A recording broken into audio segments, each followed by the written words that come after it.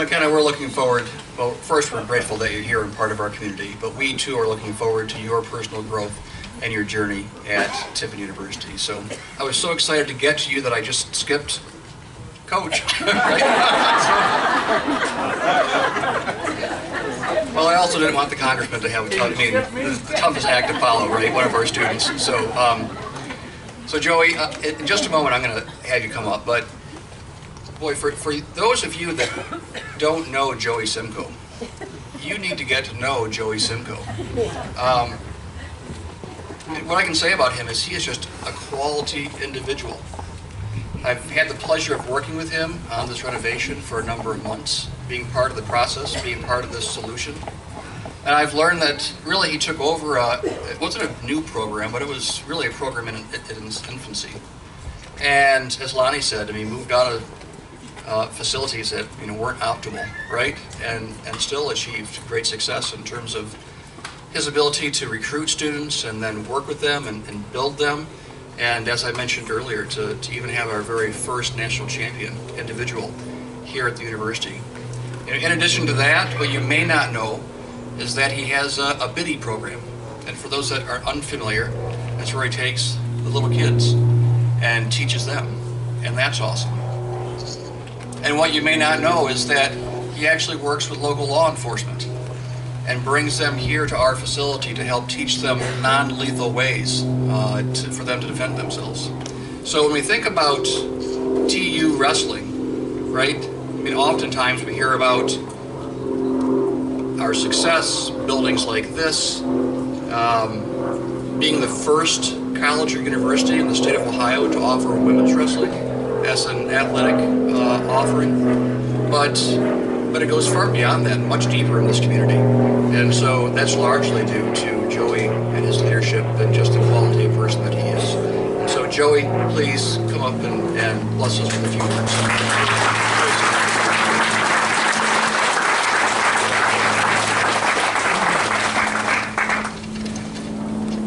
Thanks, Mitch. All right, as most of you guys know, I'm not really a talker, so I'm going to try to get through this. First off, I want to thank everyone for being here today to help celebrate the dedication of Larry and Jeannie in the wrestling complex.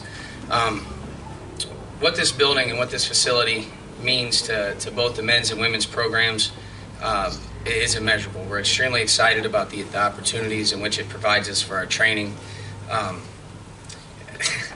In 8 short years, starting year 8 now, you've heard from Lonnie and a couple other people. Westgate was not quite what you would call a mecca for wrestling, so to speak.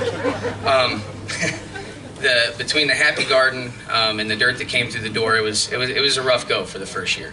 But with that being said, Westgate wasn't that bad either. As I'm sure Congressman Jordan will talk about, wrestling is kind of a blue-collar, nitty-gritty, roll-your-sleeves-up sport. So Westgate wasn't bad, it just wasn't quite a home yet. And with that, as that not being a home, I kind of want to touch on the different hats that coaches wear.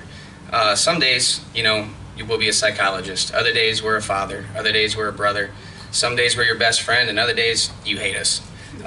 And we get that. But with that being said, one of the first things that I thought was the most important thing to do was to involve ourselves in the community. And some of the people that have touched on our community involvement with the youth. I truly believe that was the first place to start, because without youth wrestling, there will be no college wrestling. There is no pro for us. This is as good as it gets. I believe in building the mindset that if I can get a kid interested when they're 8 or 9 years old, I have a chance to keep that kid when they're in college. And the beautiful thing is I'm starting to see that happen now. Some of the wrestlers behind you came through this youth program and are now freshmen or sophomores here at the university. I want to thank TU for that, for providing us with the facility, the time to mentor these young men, young women, and help foster that love for wrestling and Tiffin University.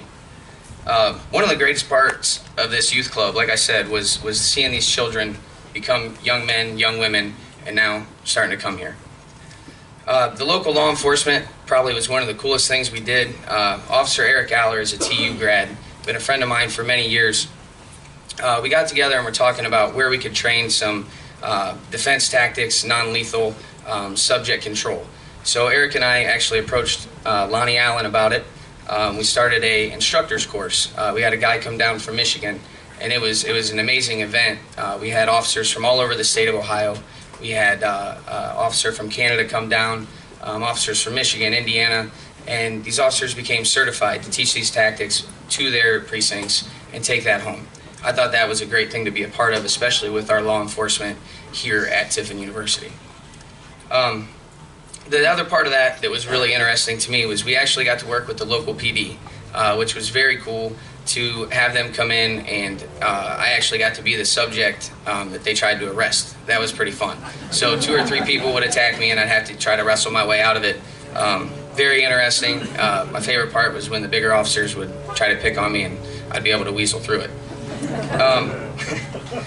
Anyway, through this community involvement and the buy-in from our student athletes, even though we didn't have this amazing facility behind us, we were able to accomplish some very, very great things. Mitch touched on some of it. One of the things that really stuck out in my mind when I was going through our history a little bit was our conference. So when we started out, we wrestled 5 duels in our first conference tournament. And a dual meet consists of 10 matches per duel. So there's 50 matches wrestled that day, and Tiffin University won 3 matches. Needless to say, we didn't win a duel. 5 short years later, we won the conference. It was the last year of that conference that Tiffin competed in it, and we won it at University of Findlay. That's where I came from, so that felt even better. We went from 0 national qualifiers to today we have 21.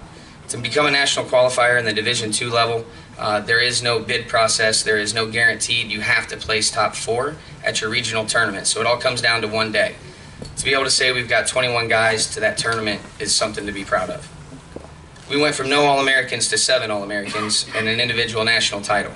To speak on him real quick, his name's Garrett Gray. He is now my head assistant coach. Phenomenal young man, came from Clay, Ohio, recruited him out to Westgate, believe it or not. And when you meet Garrett, you'll understand this next comment. When I told him that calf was all you could eat, he said he was in.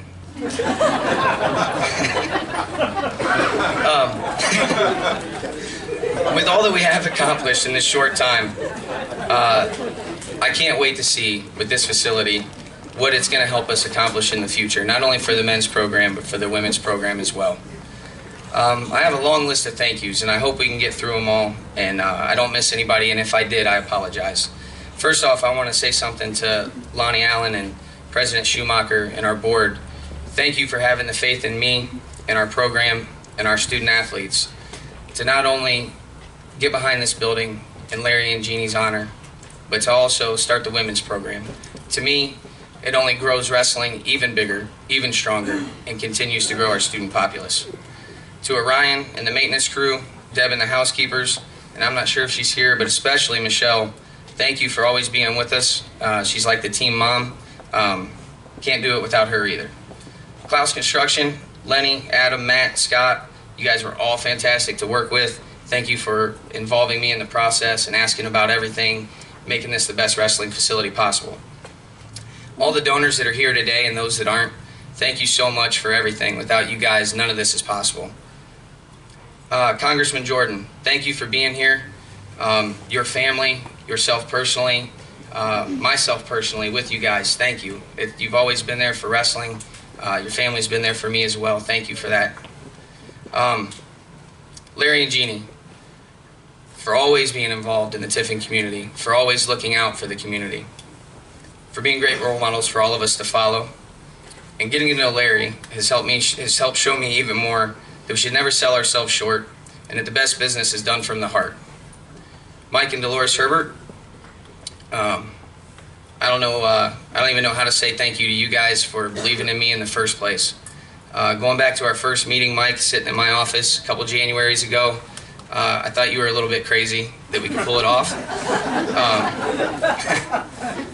And then to our first meeting with Mike, Fred, and Mark, sitting at Bob Evans and getting to know those guys and hear those stories and hear stories about Larry, absolutely blew my mind.